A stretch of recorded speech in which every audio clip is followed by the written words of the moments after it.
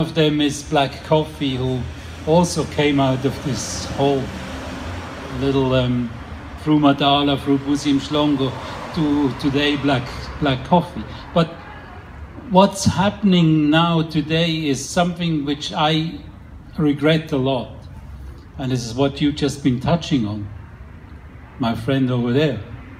There aren't enough venues, there aren't enough people to come and listen to live music. Because live music is energy. It's then when the spirit comes in, it's then when everything happens.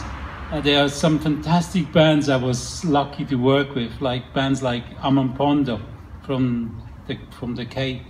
And when you see 10, 12 percussionists on stage and you get to the point when everything kicks in and just it goes off and there's no more making music, there's just a spirit that comes in and it moves people. And it moves people, not only here, it moves people everywhere in the world. We've been with them traveling the world, and everywhere you go, it just comes, people get up and they dance. So when they get up and dance, or if I get up and dance, I know it works.